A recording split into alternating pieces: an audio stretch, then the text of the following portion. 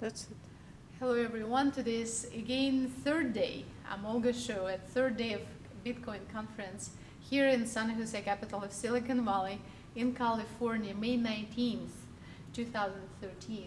And now we are sitting with an attorney who also was at BitCoin conference. His name is Daniel Friedberg, and he working at the company Graham and Dunn. Graham and Dunn, yes, and all the way from Seattle. Yes, thank you for having me, Olga. Yes, it would be nice to tell us about all these legal issues about Bitcoin and all of the legal terms and abbreviations maybe you can tell us, or regulations. Yes, it's a very new area that the regulators are grappling with, but here in really in the States, the primary source of concern has been from the Department of Treasury, and they're particularly concerned about money laundering and avoiding funding of things like drugs or terrorist activities. So they actually issued a release, a division of the Treasury issued a release about 2 months ago, and in that release they indicated that Bitcoin exchanges should be regulated and they should be licensed as a money service business with the U.S. Treasury. So with that release, the exchanges really were told that they should register. There still hasn't really been much from the individual states, but I anticipate that the individual states will also have regulations. The states' concerns are usually to protect the consumers, while, as I said earlier, the Fed's concerns are generally for national security. So it's two sort of different views. But I would anticipate that we will be getting regulations from the states as well. Well, I would see that also perhaps it would be taxes, maybe avoidance, because you're in Bitcoins, and if you didn't include, do you have your assets in Bitcoins, then you can say, no, I don't have any assets, and then little would you know, they had lots of assets in Bitcoins. No, that's very true. There's really no tracing of the Bitcoin transactions, so it's going to create problems for the IRS, our tax agency. They haven't yet released any opinion on Bitcoin. Our neighbor to the north, Canada, their tax division did issue that they held that gains in Bitcoin should be reported as income. I expect we'll get the same from the United States. But it will be a challenge for the tax authorities that, unlike a bank account, it's much more difficult for them to track the transaction. But on another hand, as I heard, perhaps I just new to this industry, I don't know if you can call industry, but new movements, where if you have a wallet, you can actually find out how much in that wallet of how many Bitcoins you have. Yes, a lot of people use companies to basically store their Bitcoin, and those companies also often sometimes provide a means of exchange.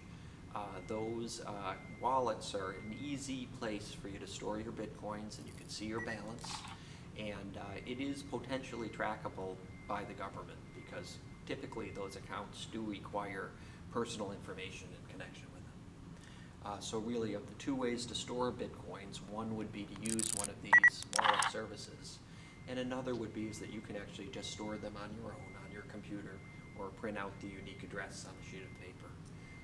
A Bitcoin really is just a unique address, and whoever has that unique address can transfer that coin. So it's similar in concept to like a bearer bond, which is a type of bond that the holder owns it. And it's similar to Bitcoin. The person who has the address is the owner. All right. So when we talk with somebody and we were joking about money digger goals, now they can be Bitcoin diggers, because if somebody owns Bitcoins, she can find out how much he actually has in one wallet. But then perhaps he can have few wallets with Bitcoins. How that's traceable? Certainly. They could have several wallets using a third-party provider, and then in addition, you can privately store your Bitcoin address on your computer on a sheet of paper, and in that circumstance, there's really no record of it other than the holder. In fact, that can create a problem Legally, I have concerns with some of my clients who have a lot of Bitcoin. I often wonder, what if something would have happened to them, either that they were disabled or that they were to pass away. It's important for people to plan so that their heirs know how to access their Bitcoin, because if the address is lost, the coin is lost forever. There's no way to retrieve it. Yes, means as much as they would like to hide it, they have to have trustworthy person to get access to it. And otherwise, yeah, somebody else will get it. So let's come back. If somebody lost their lives and then they have this Bitcoin account and their average relatives did not know about Bitcoin's account or did not know that Bitcoins exist, what's happened to that money? Is it stay in that account forever? Yes, it would stay in that account forever. And in the case of the person who stores the address on their own computer and something happens to that computer, it can be lost forever. And there have been a number of thefts of coins as things are hacked. A secure method of storage is something that's really needed in the industry. And I anticipate as it grows, banks and other institutions will get insurance actually to back the holdings, so there'll be more secure ways to store.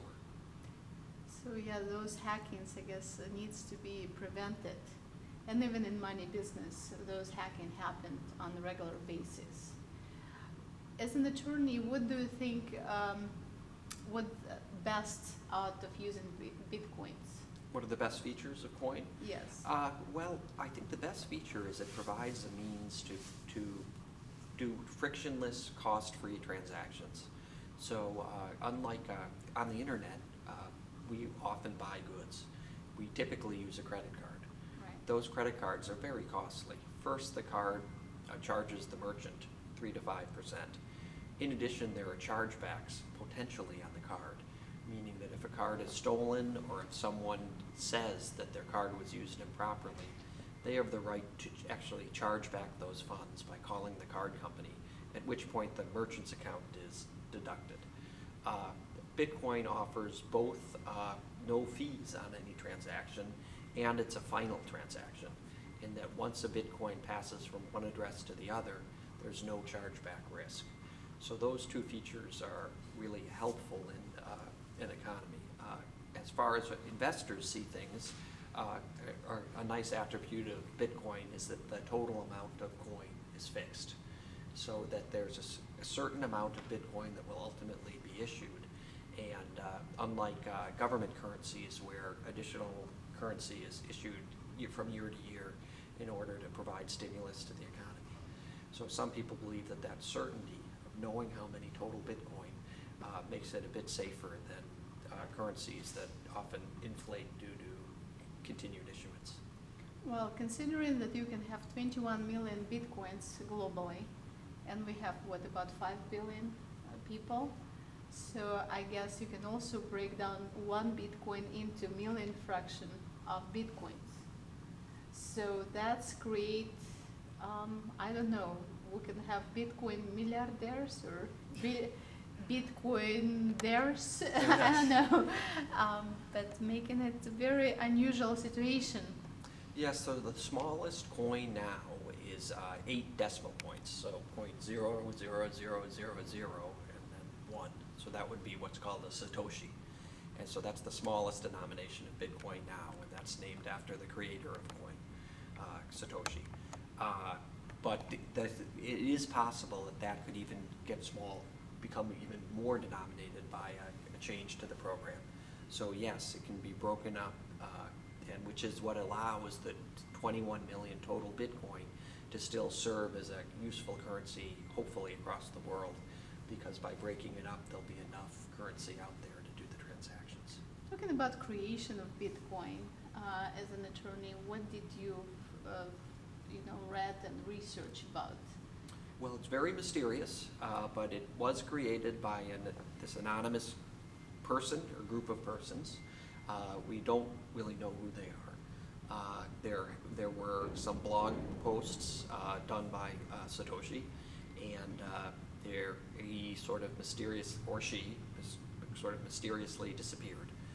So not too much is actually known about the creator. His work product, though, the software, is what we call open source software.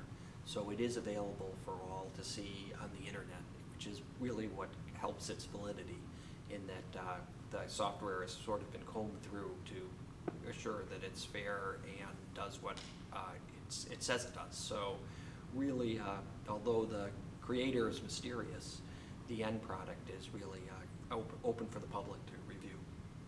I would think, I don't know, it looks like it's a lot of people involved in creation, internet currency, and then you have to have cryptographers, you have to have software developers, hardware developers to make this exchange happen. Some mathematicians and computer scientists create the algorithm, I don't know. Or Satoshi was really smart guy, or he had a group of a team of smart people. No, most think that it is a group. Most also think that Satoshi is probably still amongst us at this convention somewhere. And it's, although he's anonymous, most likely he's a big holder of coin and is probably still amongst the community. It's just that no one knows who he is. You could create his name, virtual name Satoshi, and who knows, sounds Japanese to me, but could be any nationality. Absolutely. Could be anyone, or more, as you said, it's more likely a group. Definitely not me, because I just found out this week about Bitcoin. Right. Unfortunately, otherwise I would have a few million of Bitcoins before I would release it to public. That is right, and you probably wouldn't be working here today if you're... Yeah, I would just send like employees. Maybe I would be still interested to talk to the smartest of the smartest, because that's what I did. The whole conference I was speaking with smartest of the smartest and finding out from the first hands what's actually were happening and what could possibly happen in the future. So that's kind of interesting, because I also was talking about Olga Show coin and how that's possible to do, and what's advantage, what is advantage and disadvantage of having that. This was kind of interesting ideas and answers I had on return. So I had fun with that, definitely.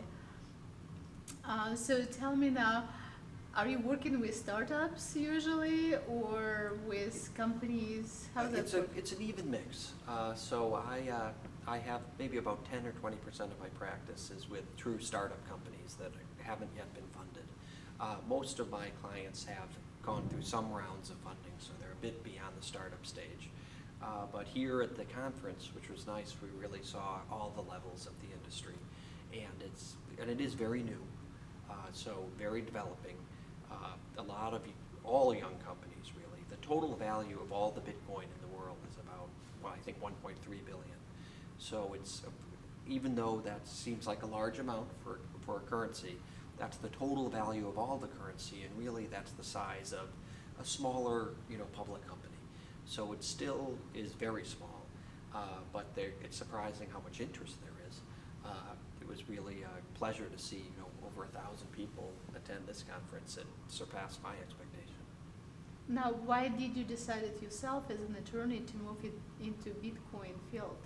Well, I had done a fair amount of non-bank payment work.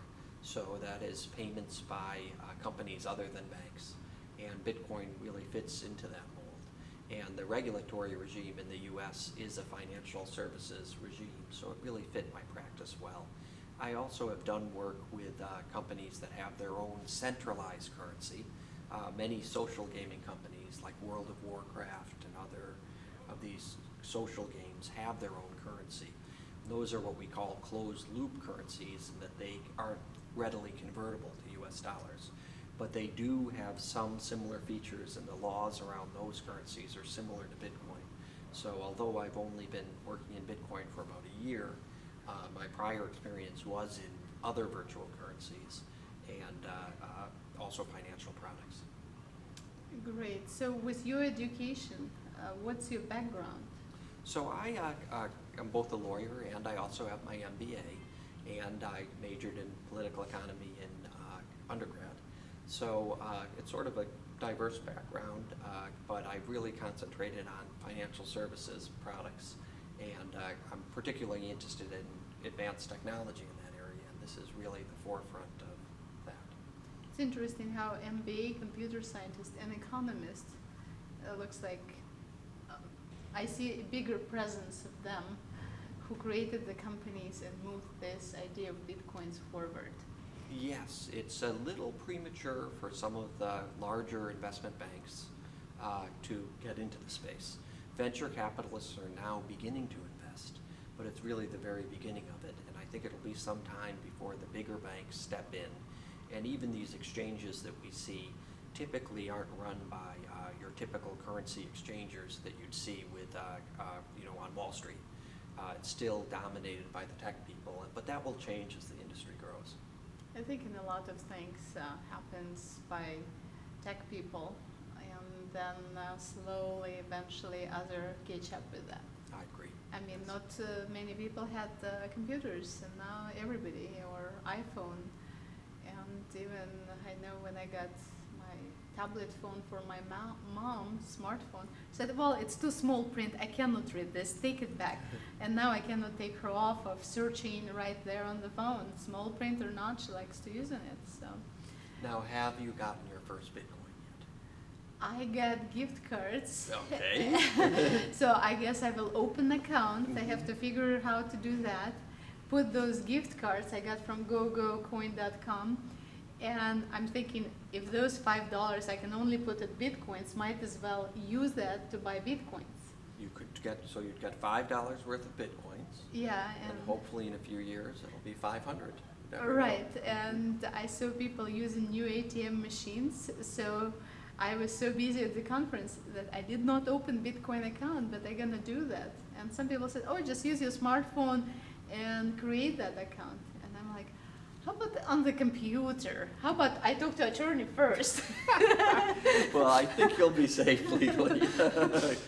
And then say, okay, as long as I didn't cash out, then I'm not really gaining anything, right? That's true. So I don't have to pay taxes on it. And plus, if I have like less than $1, one Bitcoin, that's still not a lot of money. I have to have few hundreds of Bitcoins. Well, but there's nothing illegal about an individual buying a Bitcoin for their own account and holding it, and even more, and investing in it. So for a typical user, there's nothing wrong with that, although if you were to make money on it, you would have to pay taxes on that gain. So when I withdraw the cash out of Bitcoins, then I have to pay the gain on that. And so that would be good, but if I have to travel anywhere, I guess that would be useful for me to use it as a payment. Sure. So I don't have to stay with extra rubles I get just in case I have to pay for something unexpected. And now I just say, okay, let's transfer it back to Bitcoins. Or if you have a relative in Russia that you want a gift, you can send them a Bitcoin, no charge, and it will go from your account to his or her account. It's like kind of a very nice way for people who are doing international transactions to avoid any fees. And depending where in Russia, I don't know, hopefully they know where to get from Bitcoin to back to rubles or dollars. I have to research that actually and see, okay, if I send it to Moscow, they probably would be able to get Bitcoin into rubles or dollars, but then I'm not sure about other areas. Where are they supposed to run? The exchanges are beginning to proliferate, and I'm sure there are in Russia good exchanges, but in third world parts of the world where really Bitcoin has a very useful purpose, in places where the currency is not stable enough that people have any confidence in it. It's a nice means of basically to store value. People in third world countries unfortunately have to often rely on putting their savings on prepaid telephones or just buying more livestock because they have no confidence in currency. This is a alternative to that.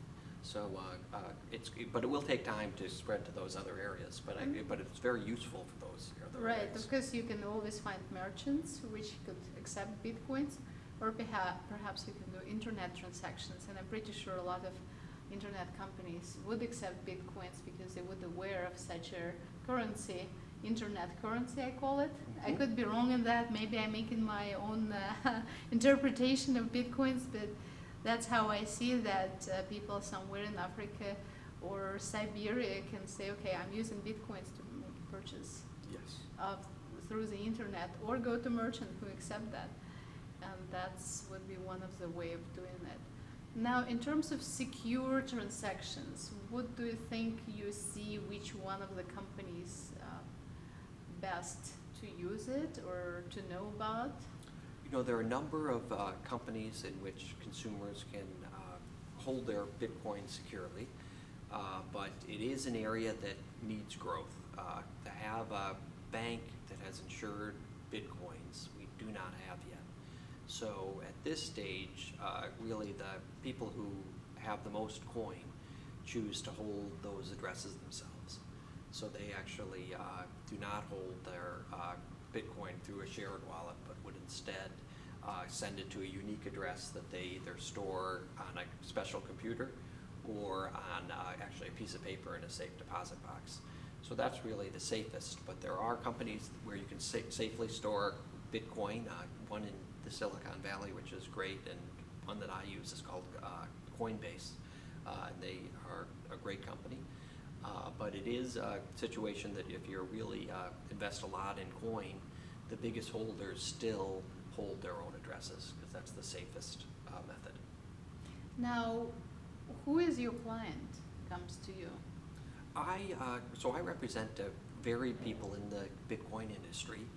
Some what we call Bitcoin miners who lend computer power to the Bitcoin economy. Also, the exchanges require the regulatory help, and then also simply investors in coin. There are also a number of startup companies that provide software solutions for Bitcoin. One big area is this need, as you indicated, for merchants to be able to readily accept coin.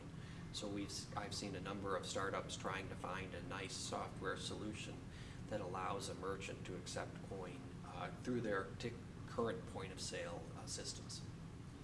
When you said that merchants can receive their money and then it doesn't really require to lose the money after transaction, then I see the other maybe some negative part to the customers like me. If I go to let's say shoe place and buy shoe and try to return it some sort or cancel the transaction, then it would not be possible to do that with Bitcoins. You're correct. At that point, you'd be relying on the merchant to take the refund, and you wouldn't have the insurance of a credit card where you could do the chargeback. So, but it is similar to just buying the shoe in cash, in the sense that when you buy a product in cash, you're relying on the merchant to honor their refund policy.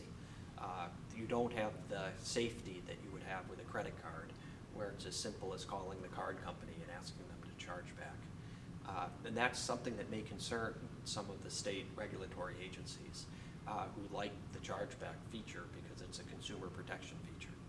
On the other hand, I know a lot of stores actually tell you up front, even when you come to the store, now they say this product is not refundable, not exchangeable, this is your first and last, and buy as you go, and that's it, as is. And then it's, I guess you take a risk also in life these days. So I know you have partners in your business, so is he doing the same as you do? Yes, so we have about 50 attorneys at Graham & Dunn, and we're one of the oldest law firms in Seattle. We're about 100 years old. About 20 of those attorneys do financial services work, like myself. And as far as Bitcoin itself, it's really myself and my partner Ryan Strauss also does work in the area. But it's so we have a nice sized financial practice, not too big, but big enough that we have the support needed for a company really of any size in this space. Now, in terms of being in financial part of the businesses, is your clients usually not your particular, but your law firm, banks? Yes, I've done a lot of banking work and actually have done a number of bank formations, was sort of a specialty of mine. Due to the economy, new banks haven't really been forming lately. But I still do corporate work for banks in our area and some credit unions as well. But you're like, I guess, I don't know, started with a hobby perhaps, your Bitcoin? Slowly, eventually you moved into business side of it? Yes, I found out about Bitcoin through the foundation about a year ago and just became very interested in it. And actually, since I'm a lawyer, I became very interested in the laws surrounding it and quickly discovered that there weren't any and that regulators weren't really quite sure what to do with Bitcoin. So it's really a very interesting area, and it's also fast developing. Actually, we've learned more in the last 2 or 3 months about how our government is going to treat coin than we had, in the years prior. And as a Bitcoin conference, I didn't see any other law firm. Oh, they were here. They're yes. Attendees. No, certainly there's some competitors in the space, and that's fine. And it is new, but there are some other competitors in the space. As we see more and more venture company money going into this industry, we'll see many of the larger firms, without question, now jumping on the bandwagon and attending events like this. I'm pretty sure venture capitalists and hedge funds would like to have attorneys in their pocket, or in front of them, actually, not in the pocket, no. They would want money in their pocket, so they will have attorneys right in front of them to make sure all of the regulations happening, hopefully saving the money for all. Yes, and it's true. Many of the venture capitalists who have invested so far are sort of the innovative companies who are taking a chance on a new industry. And the reason they do that is just because the potential returns are so high. However, there is risk because the regulations haven't yet been determined. But there are some groups who actually specialize in these innovative areas that are sort of what we would call pre-regulation, and decide that it's worthwhile to take that risk because the upside in the investment is so high. But it will be some time, and I think we need a bit more legal clarity before the bigger banks are willing to jump into the space. When you did your research, what was the most successful story you can talk about in Bitcoin industry? Well, there are many amazing stories of young people who were early miners and collectors of Bitcoin who are now multimillionaires in coin. So that's always a surprising thing. The largest company in the space now is the Mt. Gox exchange that has suffered some legal problems here, but they certainly would stand out as a very large company. I would imagine that they're probably making, it's hard to know since their numbers aren't released, but people would estimate that they're probably making about $5 million a month. So that's an example of a successful company in the space. And perhaps the most negative or unusual story you learned from in the history of Bitcoin? Well, there is a dark side to Bitcoin in that due to its anonymity, it has been used for transactions that people like to disguise. And this is a part of Bitcoin that we have to accept. It's not a part that I like, and I'd like to diminish its role. But there is a site that's called Silk Road where transactions are done in Bitcoin that purely because they're anonymous. And it's really that type of that stigma, which I think may hold back Bitcoin's acceptance. It's something that we need to get over as an industry. I actually prefer the more regulated, not anonymous regime than one that kind of has a dark side. So there is, the history of Bitcoin certainly isn't perfect. It's been used for probably improper purposes. Its origins of the inventor disappearing is certainly mysterious, maybe even concerning. But I think these are things that we can get over as an industry. And one thing that's very interesting here in meeting all the people here is the quality of the people. This is not an industry of people with poor backgrounds. These are very, very smart young techies for the most part, and with good hearts. So this is an industry, I think, that shows a lot of promise. I would don't know enough history, but I'm pretty sure even with regular money like rubles, we had ups and downs, and we had new rubles coming out, and people losing tens of thousands and rubles in their savings because they could not get to their savings, and that was changed. And I know other countries struggle and suffer like that. And I'm pretty sure something like that with ups and downs of dollars and euros ahead of the dollars, when American dollars was always pretty much ahead, maybe Japanese money. So I guess any currency accessible and used for black market as well in any country. So not surprisingly, Bitcoins could be used for that as well. That's very true. So it's like a history. You cannot be perfect. Yes. If you don't make mistakes, how would you know that you're doing the right things? You're comparing. No, that's true, and I'm sure we haven't seen the last of the mistakes. We're really at the beginning of the industry here, so I think it's going to be a very interesting growth pattern. So it's grown remarkably fast, but it still, in my opinion, has a long way to go.